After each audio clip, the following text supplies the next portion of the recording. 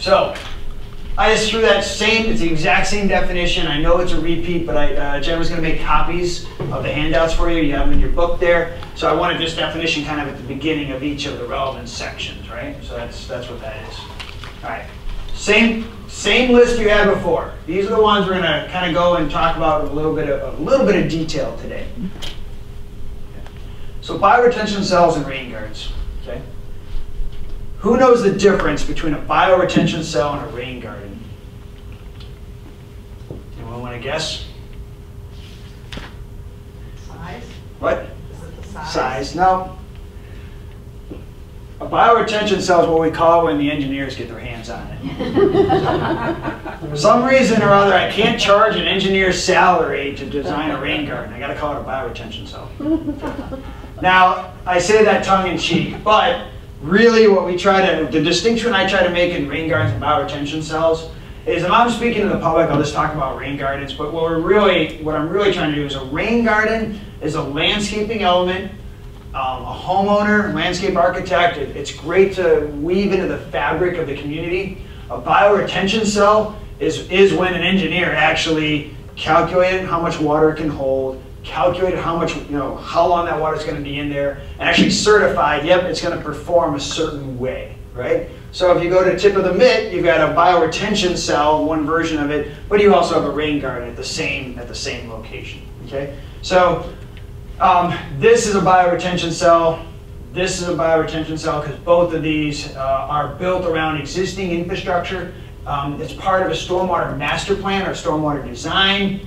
These are both rain gardens, wonderful techniques, homeowner designs, and you can kind of see, I'm not going to go into a ton of detail right now, but you can kind of see the effective maintenance, right?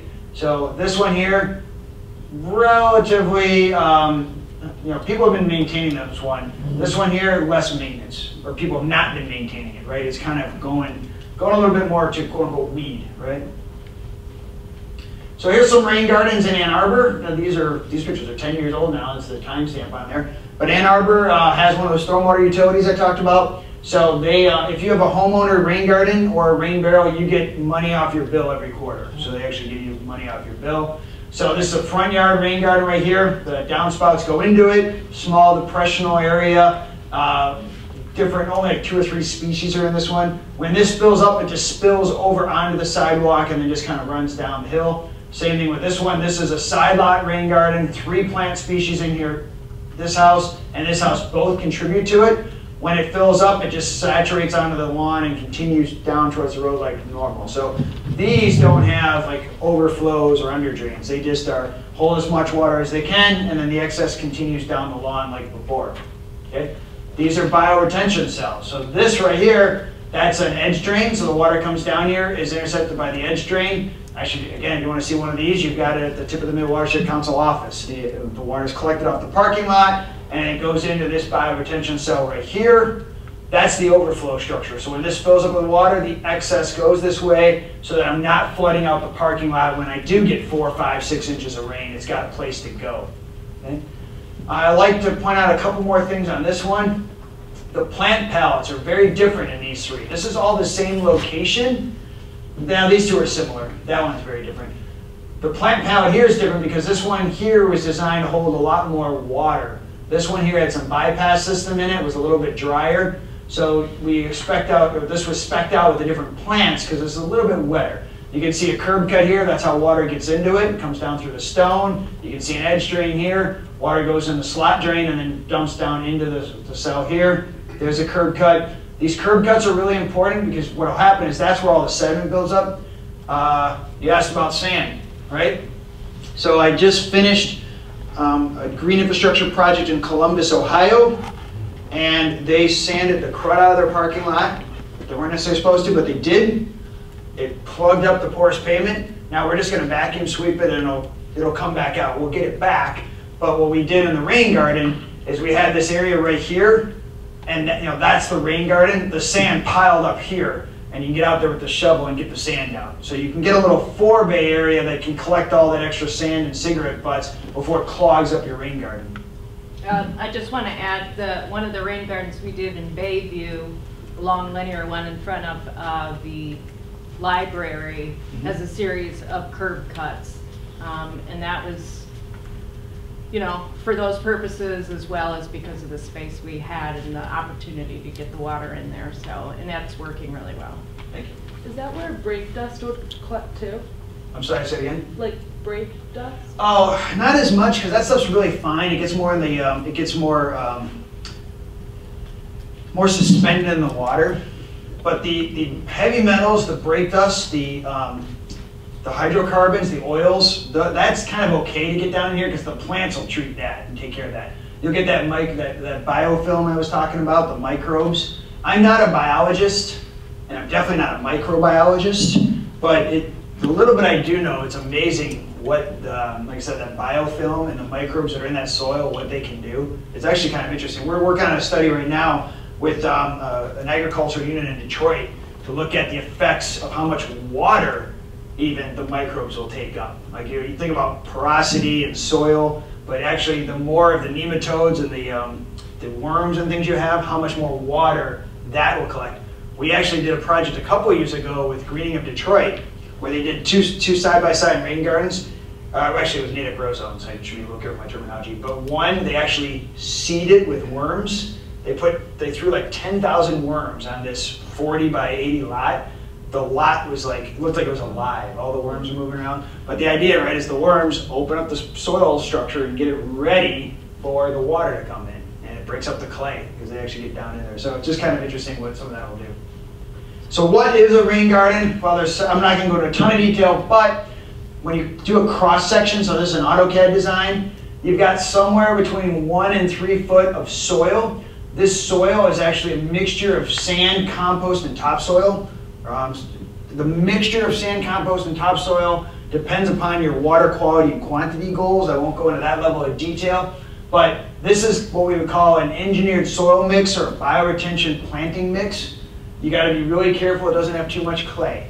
You have to have sand to allow the air, oxygen in there so you don't get a lot of root rot, but you also want the compost to provide the organic matter and kind of act like a sponge. So there's actually a nice mixture of sand, compost, and topsoil that give you what you want, but it really depends upon how much water and how clean that water is and what your soil is underneath of what mixture you get into. And that's a little bit beyond the scope of this introductory presentation, but the planting mix is important. You want to make sure you get the pH right.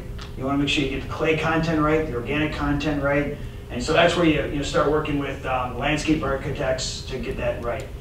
Typically then we have a layer of shredded mulch on top of that. Shredded is important. Wood chips float. Okay? Rain gardens are designed to have anywhere from 6 to 18 inches of ponding. I don't like 18 inches of ponding. I'm much more happy with the 6-inch, maybe a foot. Okay? But if you put like pine bark wood chips, they'll rise up with the water, and if you have an overflow, they'll go right into the overflow. That shredded hardwood mulch takes a little time, but it'll kind of weave together and kind of embed with the soil and doesn't float as much. I saw you guys laugh over there. You guys have some issues with floating mulch? No, I was surprised to hear the shredded. That made sense, and she was just saying, "You've heard me say that before." Oh. Yeah, so shredded is actually really the important part. It still might float a little bit early on, but it'll eventually weave itself together. One thing that's really important with the shredded mulch, especially on rain gardens, is replace it as needed. There is nothing worse nothing worse in my point of view. Other people can think of other things that are worse. But landscape maintenance contracts that basically call for mulching every single year, that actually doesn't work, right? You see the trees that have 18 inches of mulch built up around them. All you're doing is killing the trees. You're causing root rot and killing the trees. You want to keep that mulch low to the ground. You replace it as necessary, but if you're shoveling 3 inches of mulch on this thing, 6 inches of mulch on this thing every year, you're actually losing your capacity and you're kind of damaging the natural system that's going on there. Some sort of pre-treatment is important. It can be stone, it can be grass, to keep the sand and the larger things out of it. That's really important. I think I've covered most. Oh, and then you really do want those native or I promote natives a lot, and sometimes I get in trouble for that. Some people are like, well, what about native cultivars or native eyes?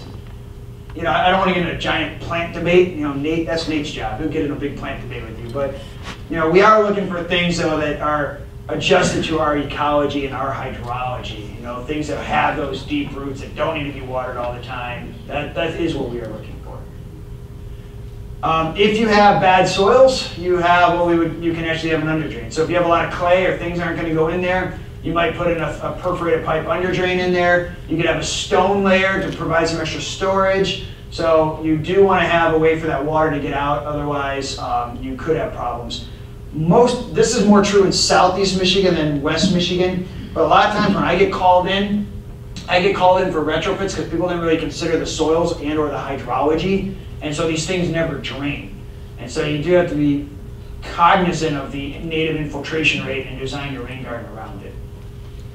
If you've got good soil, you don't need to have an underdrain. But the engineer might put one in anyway because they like to be over cautious and conservative. So depending upon where you are. All right, so that's a bioretention style rain garden. Okay? A planter box. A planter box is effectively a rain garden that you put into a box, which is actually a little bit more accurate to what one of the ones you have at the watershed office. So basically this is more of an urban one. So what you have here, you can see these little slits right here. That's how the water gets into these. This is like 3 foot deep. It's got concrete walls, open bottom. I like to show different pictures of plants as well. This is what we would call a monoculture. It's a single plant species. So plants are super important, especially the aesthetic look, the maintenance look. I really take that to heart. So this is a single plant species right here. Some people talked about the Michigan Avenue rain gardens. We were talking about the ones in Lansing. I might have a picture of that coming up in a little bit. Those have been around almost 20 years. Those are effectively planter boxes because they're in the ground. They can also be above ground. This is in Philadelphia. This little system right here, you can see the downspout. Before the downspout was connected, it went straight to the storm sewer. So like a 5-minute time of concentration, went right into the pipe, right into the, this was a combined sewer, which you don't have up here. But this act right here added a bunch of time of concentration. So even though this little box doesn't hold a ton of water, it slows it down. Once this fills up, it overflows onto the ground. And once it overflows onto the ground, it'll eventually make its way into the system. So planter box is just another tool at our disposal. This is a sedge, I believe. It was basically, again, a monoculture, a single species. Nate, are you going to show any of the planter boxes they did out at Munson as part of your presentation? No. Okay. They have a few of them out at the, no, not at Munson, at the asylum. Pavilion? Yeah. Grand Traverse Pavilions, the Commons, thank you. I was drawing a blank on the name. They have a few of those at the Commons. Okay. So same concept, walled, soil mix, plants, gravel or stone that promotes infiltration but also give you additional storage. Open at the bottom if you have the ability to get that water to infiltrate. If you don't have good ability for that water to infiltrate, you can put an underdrain in there so this thing doesn't become like standing water. You don't want standing water. And obviously, one of the questions I get a lot is, what about mosquitoes? What about bugs? If they're designed properly, you're not going to have mosquito issues, right? They should just drain in 24 to 48 hours. Mosquitoes need, 72 to 180 to 108 hours before they'll actually incubate. You get a lot more mosquitoes in clogged gutters on your house and in bird baths than you do in properly designed rain gardens. But I do want to make sure that's one of the ones that comes up a lot. Okay. So, and then you always need for planter boxes, you do need an overflow structure. And once this fills up, the water has to go somewhere. So vegetated swales and bioswales, the big difference between the rain garden bioretention and a swale is that the rain garden or bioretention cell is at the low point. Water's flowing to it. Okay? A vegetated swale or bioswale sucks up the water but also conveys water along it. It has to also convey water linearly. That's the real difference.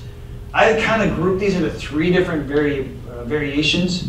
So you can have kind of a pedestrian bioswale like around a park. You can have a roadside bioswale, so the water now is running off the road and coming down through this neighborhood right here. Or you can have kind of a bioswale in the middle of a parking lot. This is in Wyoming, Michigan. So this one right here, instead of having catch basins, they did curb cuts. So there's your stone that slows that water down. The sand and the floatables and the cigarette butts kind of stick in this area right here. You can't really see it very well, but immediately down, this was shortly after, this is a couple years after it went in, downstream of each of these curb cuts was a single tree, so you can kind of see the trees you go in here. And then this is actually an engineered soil media.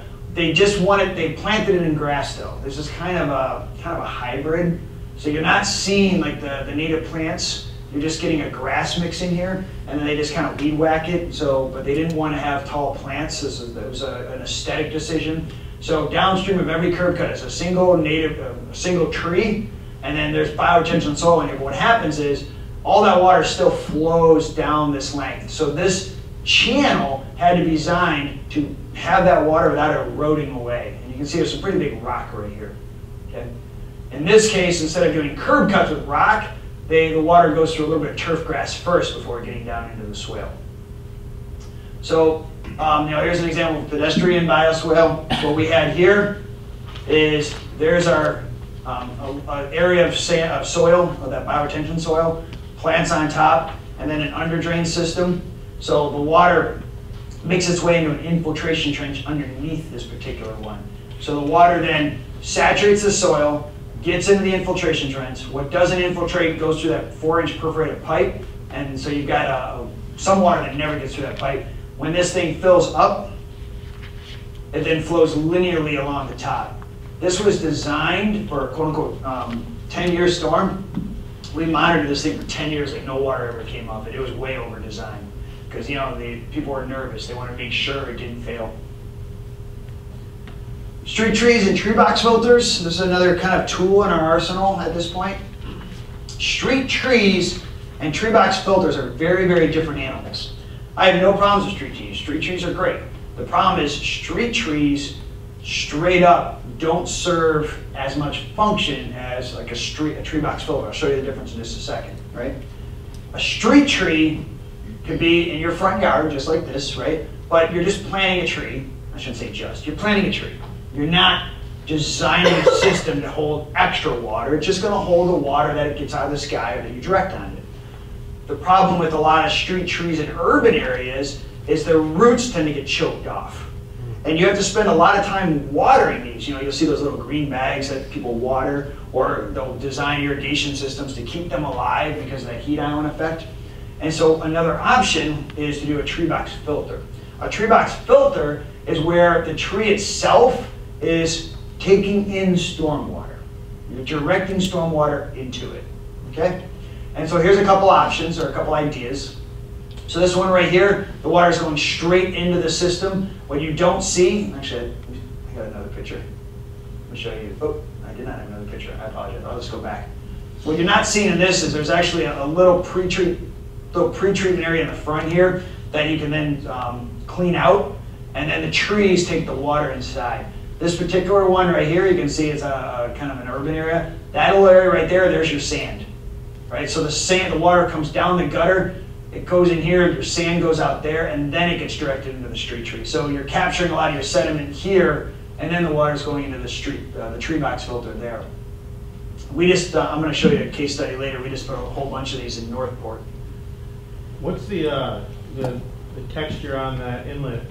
What is that? That's to keep. This was a steep, basically to direct water into it. Oh, okay. So you're trying to get more water to go in there instead of bypassing it. I was reading it the other way there. Yeah, it's the way the picture's taken. It's kind of, it's a weird. You don't have the right angle. You think the water's coming at you. It's actually going the other way. So, but they all have. There's different things that are happening inside them. This particular, like this type of urban example, water's coming down the gutter, can go into a curb cut. It fills this up, so it fills up the tree, and then the excess goes back into a traditional kind of urban system, right? When you have areas with lots of sediment or sand, like you do in northern Michigan, we like to put a catch basin in the front. That catch basin is going to fill up with sediment.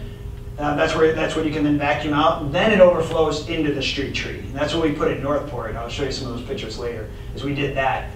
What else do I want to say about this? They take a little getting used to. So they put some in Traverse City right in one of the marinas. And they did this kind, where the water spills right into the tree, as opposed to having like some pre-treatment. And so this was clogging up with cigarette butts and trash and sediment. I highly, highly recommend that pre-treatment for any place you're gonna have a lot of debris or sand, to get that place with it, so you're not kind of clogging this up. The other thing is this distance from that street grate to the bio, this is where the water's gonna go, right? So that's gonna be 12 to 18 inches. So those trees start kind of down. People are used to seeing the tree, people are used to this, right? Where the tree's right there. So these are set down in there. So it takes either have to start with a bigger tree, a bigger caliper tree, because if you start with a smaller caliper tree, it's like down in a hole, and that kind of throws people off a little bit.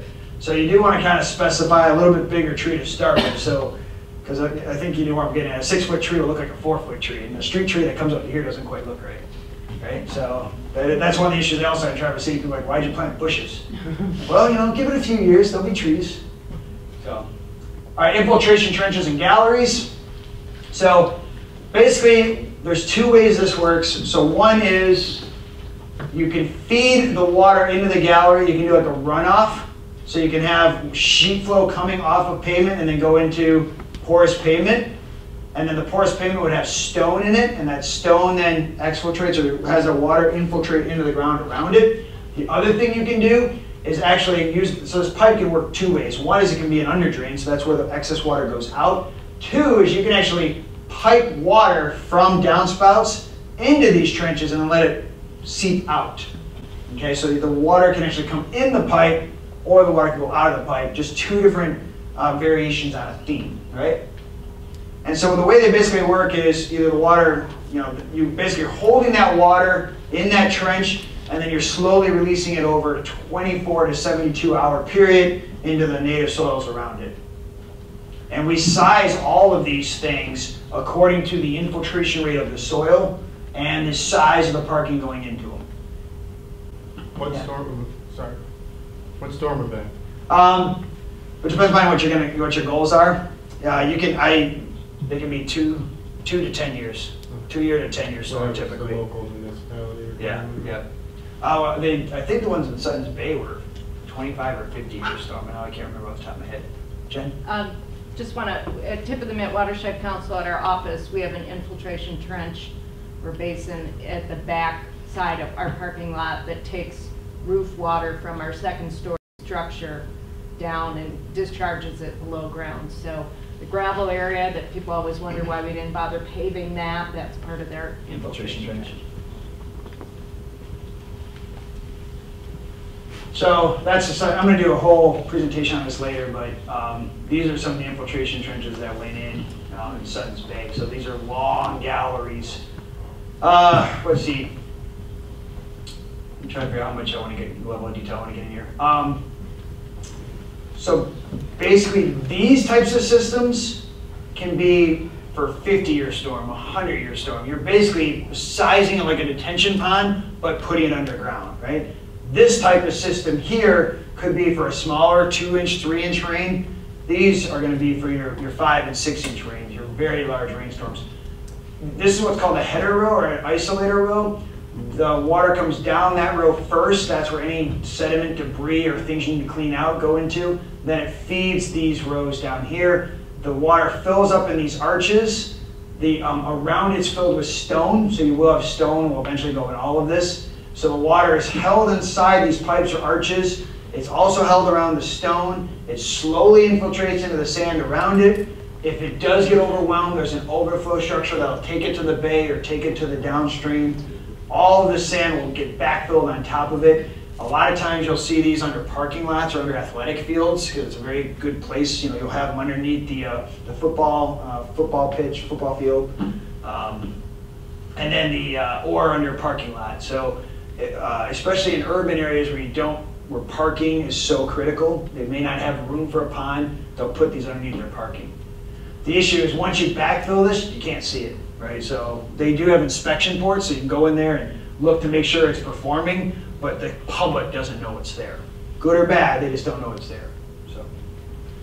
So this is what we did in North. I keep talking about Northport. I'm going to do a case study.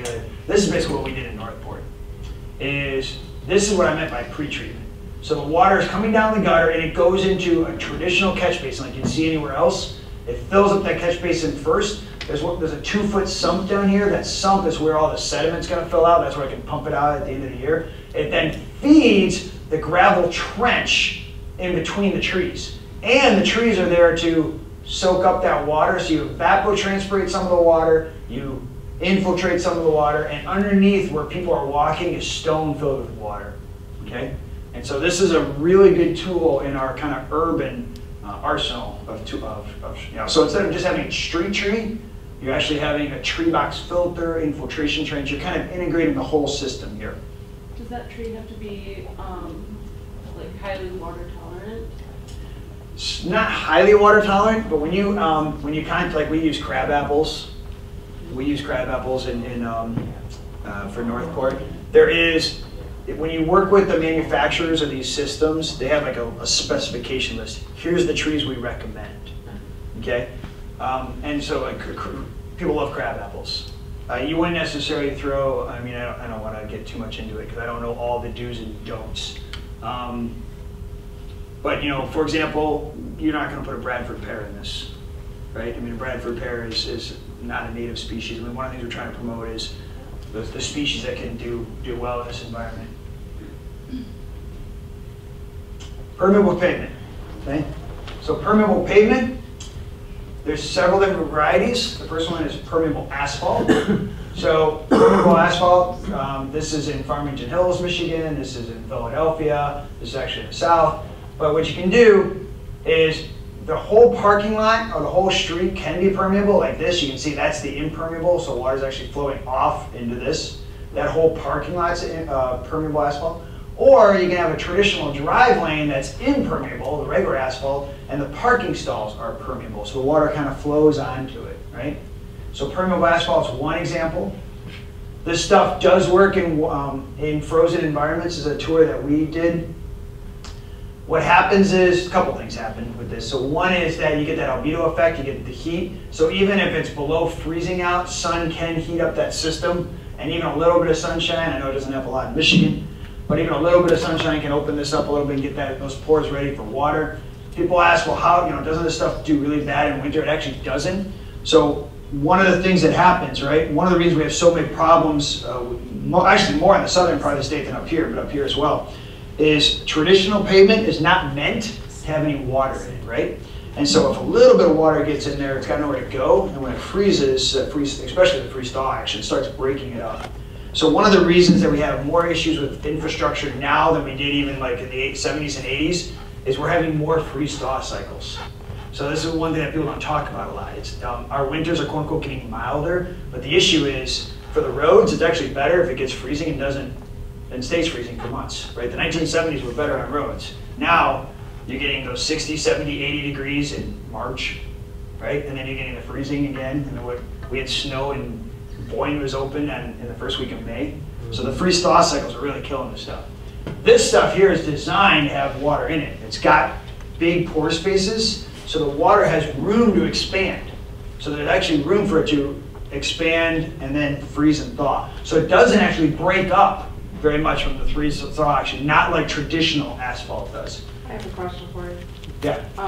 When we try to suggest to the planning commission that they use permeable surfaces, there's two objections. A, it adds cost, and B, it's a problem with snow removal. Okay, so there's a few things. So I'm going to come back to that. Let me run through all the versions. I know we won't come back. We'll talk to it right now. So what's their problem with snow removal? What's the problem? They don't think the plows, that'll be an uneven surface, is my impression. Yes, okay, so these surfaces, the best way, if you're not familiar with them, especially concrete, these surfaces are the texture of Rice Krispie treats. Okay, they are a rougher surface, right? So, as far as maintenance goes, you really have two choices for plowing. One is rubber tips. So put a rubber tip on your plow blade so that you're not dragging the metal over it. Two, raise your plow blade up a little bit, and sometimes people actually put like these little discs on there to make sure the plow blade doesn't touch it, so that you leave a little bit of snow. You're actually not plowing the bottom. You're leaving a quarter inch off it. And what happens is, because this is a rough surface, even if you're leaving a little bit of snow on there, you are not losing all the traction. So what happens in traditional asphalt, it's real slick, right? This stuff, it is rougher. And so because it's rougher, if you leave a little snow on there, you don't lose all the traction you would otherwise lose, right? So you have to have a softer touch. I'm not going to deny that. If you put your blade on there, you're going to rip the crap out of it, okay? So that is, now as far as it costing more, yes, it costs more, but here's the trade-off, right? If you have this type of stuff, the water's not running into your system, so your pipes are smaller. Like it's kind of, you have to look at like life cycle costs. You have to look at the big picture costs, right? So this stuff here requires a lot less salt than traditional because it's rougher, because it actually, so this parking lot here is not being salted at all, but you can see this is what happens, right? I was out there on this day, it was below freezing. So the city of Farmington Hills, they're being gentle with their plows on this. They're not salting this. And so a little bit of sun comes out, even on not a full sunny day, the snow melts and goes into the ground. So you save some money on salt, you save some money on traditional infrastructure. There's no catch basins, there's no metal grates. I mean, a catch basin structure is going to be a couple $1,000. The grate from East Jordan Ironworks is $500, right? I mean, so if you just do a square foot to square foot, the stuff's always going to cost more. If you look at the whole package, it's more equivalent than you might think, okay? So you absolutely can't use salt on... No, you can use salt, but this stuff is not meant to be heavily salted because the water does go into it. Because any salt you put on this, now it's going straight into the ground. You just want to be a little gentler with your salting. Like, that's part of it, Or use lower chloride alternatives that we kind of talked about earlier is another option. Or what about sand? So sand will clog this stuff right up. And now you can get the clogging, if you vacuum it, you can get that sand back up. Let me, I'm going to jump ahead a couple slides. I will answer your question. I'll show you what I like. I'll show you what I like in just a second. So there's porous concrete is another option for you. You got to really be careful with the salt because you can actually break down, like if you can actually start breaking down the cements on this stuff. You got to be pretty careful. Concrete paver blocks. So these are paved drain. These are in, that's actually in Grand Rapids. These are another kind of concrete paver block. So simplistically put, I'm a much bigger fan of the concrete paver blocks. They're more durable. I can lay a metal blade right on this. You'll leave rust stains on them, right? But you don't have to raise your blade up on this. You don't have to use a rubber tip blade. Whatever you do, this is made out of concrete. They're just solid, heavy concrete block. The water goes through these gaps here. You can kind of see that articulated gap. The water goes through these gaps. If this gets clogged with sand, the water has an outlet. It's got a place to go. That's your overflow structure right there. If you vacuum this in the spring, whatever sand's in these little gaps will come back out, so you'll get the rejuvenation properties of it. The city of Grand Rapids has done a whole bunch of porous concrete parking lots as well. They've held up really good, 7-8 years now. They've held up very, very well. They're more careful. They don't salt it as much. They don't plow it as much. You got to be careful. So the last thing I'll say about this stuff, I can go on and on and on about porous pavement because I know a lot about it. But two things I think to remember. So one is this, as I mentioned, the stuff's really rough, right? It's not really meant for driving lanes. You don't want to do whole roads in this stuff. Even though I showed you some pictures of entire roads, entire parking lots in it, that's not really the best application. What happens on a lot of this is you think about turning, right? Motion is bad on the porous concrete and permeable asphalt. It basically breaks the surface up, right? So the more stopping, the friction, it just starts breaking apart, right? It unravels. So porous concrete, permeable asphalt, much, much better for parking stalls or even portions of parking stalls than it is for main driveways. Because main driving, you're just too much starting, stopping, too much turning. It breaks it up more. When this stuff first goes in, it's got permeability infiltration rates of 200 to 1,000 inches per hour.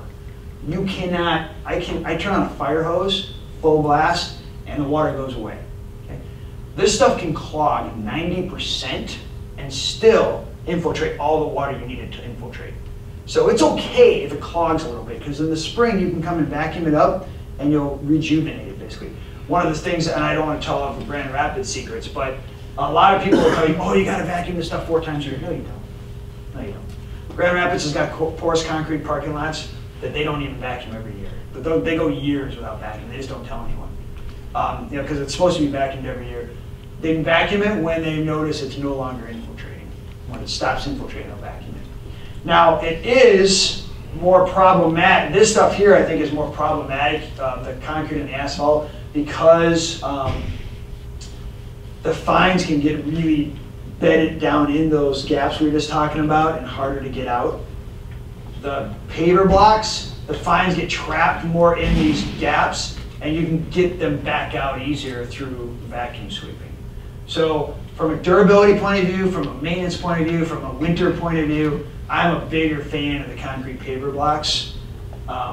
Permeable concrete asphalt have its place, but this is more what I'm a fan of. Go ahead, Nate. Nate can talk about this stuff as easy as I can. Yeah, one thing that I want to point out that I think is a really good option with the, more of the concrete or the blacktop one is, if you got a parking lot that has pooling in it or ponding because maybe it's settled, you can cut a patch out in the lowest spot, dig down, build an infiltration, go down to where you can infiltrate, put that back on, a permeable top, and drain that parking lot. So, I've talked to Meyer and a few other places about doing that in Traverse City because they have areas that they can't park because it's under a foot of water because there's a low spot. That was a problem when they originally built the parking lot. So that's a way to just a maintenance item rather than ripping out a whole parking lot that might have a ponding area. You can do something with that. One thing that's nice about the black, the asphalt, is the thermal effects. It melts a lot faster.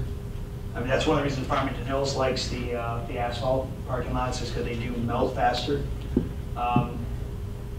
So the other thing with asphalt and concrete is the other reason that I'm less of a fan, I'm not saying I'm not, but I'm less of a fan, is you have to get a very good mix. Basically, your supplier and your installer have to be certified and know what they're doing. Because this stuff, if you don't get the right mix design, you don't get the right installer, this stuff can go south really fast. And so you need to make sure you're working with somebody from the National Ready Mix Association that's certified. Because one of the big differences is you don't roll this stuff, right? You're not packing it down and creating a perfect sheen. You're putting it with a light hand, so because you want that water still going and you don't want to slake it. So the other thing is, I find the paver blocks, they're more forgiving. If this is uneven, you pull it up, you level it out, you put it back. The paver blocks, they're more expensive, but they're more forgiving. I mean, you just don't have to be as gentle with them. And you can heat the paver blocks, which is actually a very cool application. I haven't gotten into that part of it. Sorry. Real quick, this particular product right here, you can actually run heat loops through it, and then you don't use any salt. And that's actually like the city of Holland, Michigan. Anyone familiar with what they do downtown? Yeah, they're using, so Holland, there's no snow removal because all of downtown Holland is heated, geothermal heated, so everything just melts and goes away. So these types, a lot of shopping areas, especially year-round shopping areas, we're getting away from the indoor malls and you're going more to the outdoor malls, are going to these paver block systems and then doing some low-level heat underneath them. So when the snow melts, it just goes straight through those cracks and just goes away.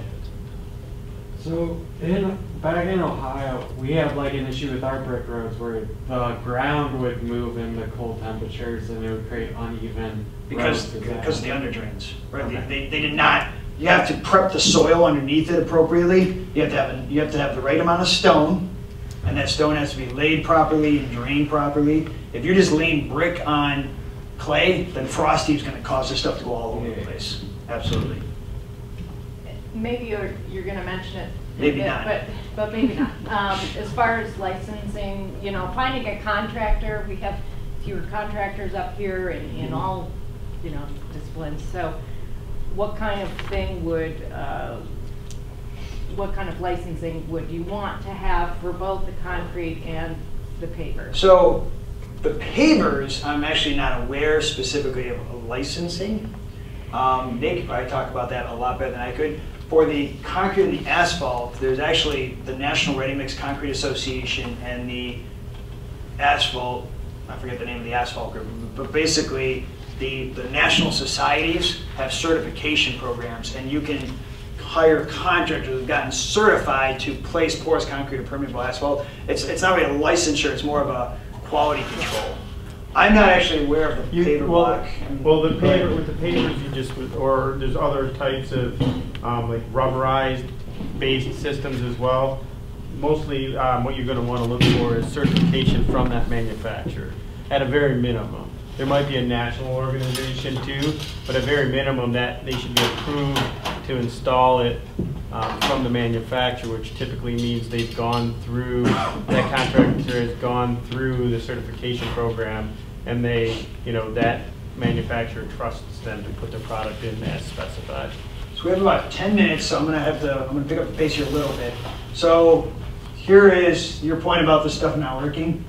So what's happening underneath, you've got your pavers, you got your bedding layer, then you got another layer, then you got your stone. And so if you don't have a way for that water to get out either through the ground or through an under drain, then this stuff will heave. And that's really, really important, right? So typically, even if I got good soils down here, you might put an under drain a foot below the pavers just so that you don't get water kind of standing right underneath these systems, okay? Full infiltration means there's no under drain. You're counting on the good quality soils underneath. If this fills up all the way, then water will sheet flow over the top and go into an overflow structure. So if I go back to Grand Rapids here for a second, that's what that is. If this completely fills up with water, the water goes into kind of a traditional system. So it'll sheet flow over and go into that. Okay, so there's still a way for the water to get out. There's other opportunities for you. These are concrete paver blocks. This is Hope College, and it's hard to tell from this angle, but basically in between these teeth, that's just wide open. So water can go straight in between these gaps, or you can have these gaps here. You can backfill it with stone, you can backfill it with grass, you can kind of do what you want with it. This is Hope College right here. It's a good application for kind of like loading bays, overflow parking areas, kind of things you're maybe not parking on every day. It is kind of uneven to walk on. Flexible pavement, this is like recycled tire crumb, and so this is a little bit softer, kind of good for patios or walkways, playground equipment sometimes. So there's other pavers out there. Got about 6 minutes, we're gonna hit 2 other techniques. Nate, you're gonna talk about vegetative roofs a little bit more in yours, right? I mean, I don't go into the technical. All right, then I'll cut some of the technical stuff on it real quick here. So when we talk about vegetative roofs, so Nate and I have done whole workshops on vegetative roofs together. There's basically 2 types, extensive and intensive. Extensive are shallower profiles, a little less soil, not really meant for call human consumption as much. Intensive are thicker, heavier, have more intense maintenance requirements, and actually might have more human interaction with them. Okay. This is in your notebook, so I'm not going to go to all the level of detail, but an extensive green roof is typically 3 or 4 inches of soil, adds somewhere around 20 pounds per square foot. Relatively simple maintenance associated with them. They have a carton, an egg carton system typically, or some sort of drainage system that holds that extra water in there, and evapo holds it for the plants to take back up. The plants typically are sedums, so that would be an extensive roof right here. You can tell that this is a lot of maintenance. You got full-grown trees on this one, intense maintenance requirements. That's an extensive roof. People aren't going up on this one. This is purely for stormwater management as well as for helping out with the thermal heating effects or the insulating effects. Okay, a couple famous ones. That's the Chicago City Hall. That's the Ford Motor Company, the Rouge plant. Okay, vegetation. We typically use mostly sedums. A sedum is an alpine plant. There's a bunch of varieties of sedums out there. They can handle being really hot and baked in the summer. They can handle being really, really cold in the winter. They're alpine plants. You can do different kinds of grasses. You have different colors associated with them. There's different, they can actually be quite pretty, quite attractive. This is the reason I like to call it vegetated roofs instead of green roofs is that's not a very green roof. It's a vegetated roof, so I tend to use the word vegetated more than green because you can have different colors associated with it. This is actually in Colorado right there. I'm going to give my quick public service announcement. So I don't rep any green roof companies per se. I don't work for the green roof industry, the vegetated roof industry. Here's what I will say. As a taxpayer, I'm not talking about engineer, I'm not talking about stormwater engineer. I'm talking about as a taxpayer. As a taxpayer, I am a big fan of vegetated roofs. Okay? They're going to pay for themselves in energy savings 20 years maybe. I mean, it kind of varies a little bit because energy costs go up and down. We put an extensive green roof on one of our buildings at Lawrence Tech, and it was estimated to pay for itself in energy savings in about 10 years, right? And that's because of two things, so three things really. One is these things provide tremendous insulation. I'm gonna go back to the cross section, right? This soil, these plants, this is all insulating, right? So you don't lose that heat. That's number one. Number two, a traditional black asphalt roof might be 160, 170 degrees in the summer. This is basically the same as ambient air temperature. So the heat exchangers that I do have on my roof, my intakes, are pulling in air that's a lot cooler. So even if I do have an HVAC system, instead of that HVAC system trying to cool 160 degree air coming off the black, it's cooling 90 degree air. So you're saving A, insulation, B, that exchange associated with the air. And then the last one is, as I mentioned, these roofs, they hold that water and they evapotranspirate. How do you cool yourself? You sweat, okay? These buildings basically breathe. So that's evaporative cooling associated with it. So while a green roof is really good for stormwater, you will never ever put a green roof on a building or a vegetated roof on the building for stormwater. It's a great benefit, but you're gonna do it for energy, right? So as a taxpayer, I'm going back to my taxpayer thing, I know these cost more money, but it's gonna save me money from year 10 to year 60. The other thing is a vegetated roof is gonna last twice as long as a conventional roof. The reason conventional roofs break down is UV. That sun breaks down those roofs, right? A lot of people are like, oh, you don't want plants on your roof, it's gonna ruin your membrane. It's not, right? It actually, if you do a properly installed green roof, it's gonna protect the membrane. You know, we've got we have our roof at Lawrence Tech's been around 15 years. We've done no maintenance on it in 15 years. It doesn't leak. I mean, you know, if you get a good contractor putting in a reputable roof, these things don't leak. You know, if you get a bad contractor, you know, Nate can talk about this more than I can. I don't want to go into too much detail. But basically, a reputable system, reputable contractor, they're not going to leak. You're going to have one green roof or two conventional roofs. So when you look at the economics of green roofs, it's a no-brainer. It's an absolute no-brainer. If public money's being used, it should have a vegetated roof on it. The hard part is the upfront dollars are more, absolutely. There's no way around that. But the life cycle costs from year 10 to year 60, you're saving yourself a lot of cash. And there's more and more funding opportunities now, especially for municipalities and other types of entities like that, where you know you get that upfront money and you can depreciate your asset, which is just like you would any other thing on your building, in addition to your building. Yeah. So you can depreciate it over many years and make it less cost. And there's actually some companies are getting into basically paying for it, and then you basically, pay that back over energy savings. They're basically making an investment in the building. There's a lot of different, as it matures, financial strategies. There's a lot of different options, yeah. So I've worked with a couple school districts in Southeast Michigan that kind of figured it out, and they were able to sell it to their voters and the bonds, right, the municipal bonds, the school bonds. But what they're doing is they're retrofitting their buildings. If you were going to retrofit a school, maybe it's too deep of a question, what would be the first part of the school you would focus on if you're going to retrofit a roof with a green roof? The structure. The what? The structure, the basic. No, I'm talking about the roof. Like if you, I have a whole school, if I wanted to pick one spot for that school to retrofit, where do you think I'd start? The gym. So Woodhaven Brownstone, basically they're putting vegetated roofs over their gyms, their pools, their natatoriums, and their cafeterias. Basically their biggest heat loss areas. So they knew it was expensive to retrofit their entire roof, so they cherry-picked areas they would have the biggest, most return on their investment. And another thing with that is schools that are in the flight path of like O'Hare or LaGuardia, like big urban schools, they're putting them over classrooms because the decibels, the noise reduction is huge. We I worked with St. Clair Community College to do some green roof monitoring. They put a vegetated roof over their performance hall because they were trying to, basically they were working on acoustics, and they didn't like the noise, so they actually put it over their performance hall. Barclay Center in Brooklyn also did that. That's actually St. Clair Community College right there. That's their roof. I got down low so I could take a cool picture of the sedum, but that's the top of their performance hall. So do you need a staff of gardeners to maintain it? Nope. So it depends on what you want to look like, but at Lawrence Tech, We have not done any maintenance on our roof in 15 years. So no weeding. Nope. What we do is about once every other year, we go up there and pull the trees.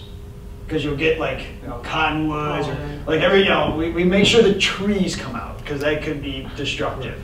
But because it's meant for energy savings and stormwater management, not for garden, we don't, it looks like this. We just let it go. I mean, we're not trying to make it look good. A weeds only is what you consider Right. to be a weed, right? Yeah.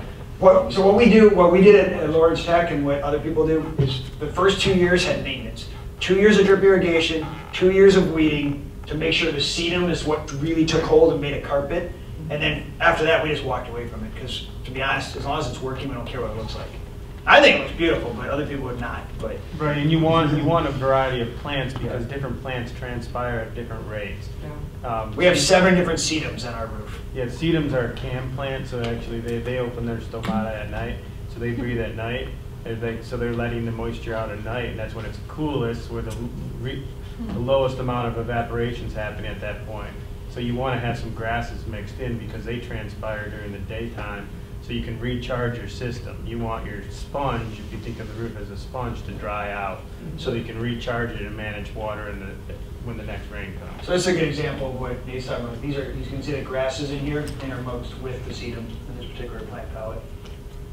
I'm going to have to go really fast at this point, but live walls are kind of, they can be very aesthetically pleasing, but effectively what you got here is you're putting vegetation on the side of buildings. You still get that evaporative that evaporative cooling effect. So the plants pull air from the bottom to the top, so it actually cools your buildings that way. You can have planter boxes on the bottom, so the planter boxes can hold that water, and then they can work up the tray systems. This here is drip irrigated from the top. You can use a cistern or a rain barrel. That would be a cistern. You can actually capture stormwater in a cistern and then drip irrigate through this. So this will capture the water that hits it on an angle, but better yet is these. It really should be fed through a drip irrigation system using rainwater harvested. So last couple things here. So this is a traditional kind of 55-gallon rain barrel, right? You can also do cisterns. So these are larger cistern systems. These are for internal use. So this is an apartment building in Detroit. This is a private residence in West Michigan. So this here, the water is actually being pulled back into the building and used for gray water reuse, like flushing of toilets, things of that nature. Same with this one, they're using inside to flush toilets. The first ones I showed you were just kind of rain barrels for agriculture on the outside. These are very large cisterns here. These are both being, this is our cistern at Lawrence Tech. It's a 12,000-gallon cistern, pulling that water back into the building, using it to flush toilets. Fort Fairlane, the Fairlane Town Center, has got large rainwater harvesting systems. You can use it for agriculture, you can use it for irrigation, you can use it for stormwater control, you can use it for flushing of the toilets, all of that. It's all rainwater harvesting.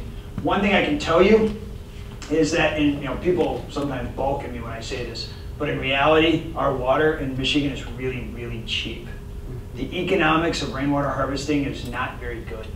It's a lot better economics to harvest rainwater in Denver and other places.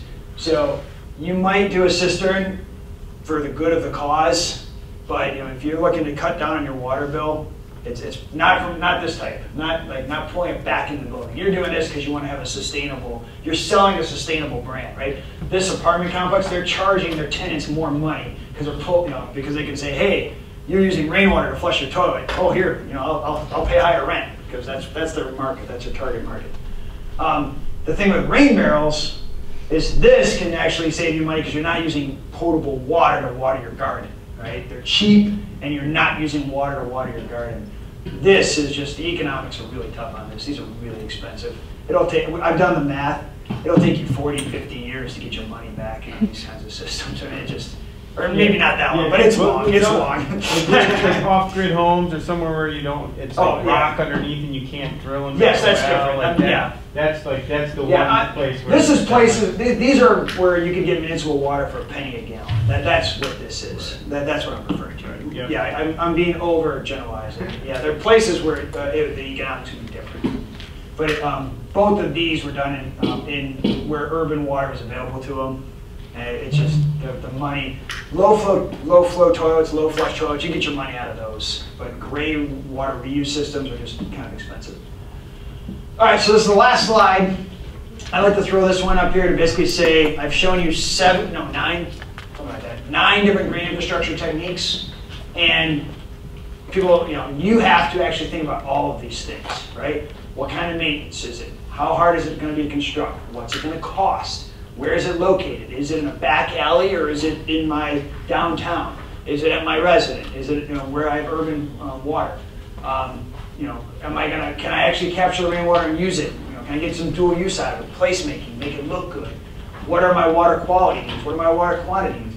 All of these things are going to play a role before you decide what green infrastructure you want to do. I have a whole bunch of pictures, but we're at dinner time right now. Yes. So I might blow through a few more pictures later because we do have 2 more sessions. So the rest of these are just case studies.